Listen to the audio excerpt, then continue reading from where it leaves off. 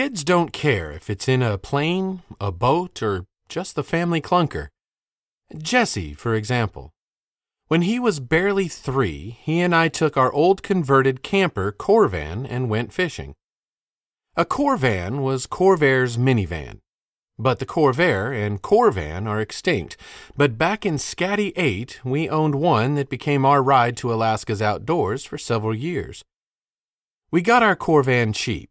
The rear engine had caught fire and burned too much to repair, so the owners gave it to our family if we could fix it and make it run. We located a new engine Alaska Sales and Service was happy to part with for about their cost. We put it in the Corvan ourselves. The Corvan had been a delivery vehicle, so we built seats, beds, cooking counter, and table in the back.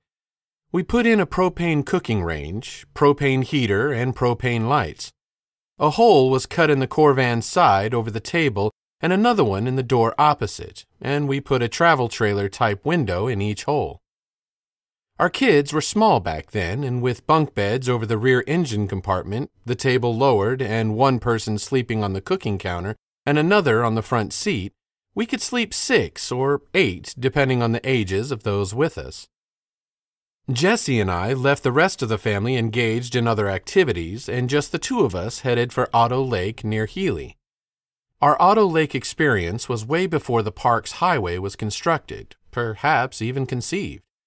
Business had me engaged for a few days at Usabelli coal mine, and so the family decided to join me and camp along the way in our Corvan and duplex 9x12 tent. One of Usabelli's coal truck drivers told me about Otto Lake, said it had a bunch of small grayling in it. Jesse and I decided to test it.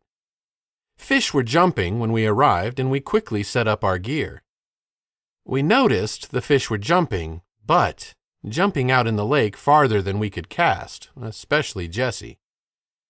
I put on hip boots, lifted Jesse to my shoulders, and started wading towards the jumping fish. The lake was shallow, and we waded where we could easily cast to the fish. Even Jesse could reach them. He'd cast to the right and I to the left. More often than not, we had doubles on, mostly catch and release, not because of fishing philosophy. The grayling were just too darn small. For a 4-year-old sitting on Dad's shoulders, it was fishing heaven. Finally, a few respectable enough for breakfast were kept. When my shoulders gave out, we returned to the Corvan and then to camp. Breakfast was special for Jesse, as he had been the proud provider. The Corvan's gone. Jesse grew up and now takes his own children to the outdoors. I don't know how much he remembers about the Otto Lake grayling, the Corvan, or fishing from Dad's shoulders, but in my mind, I remember. It's a good memory, one that I wouldn't have had I not taken the kid fishing.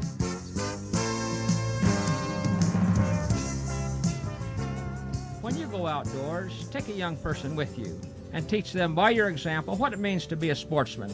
Behind the wheel or in the boat or on the road or in the lake, take the high trail and practice ethics of fair chase.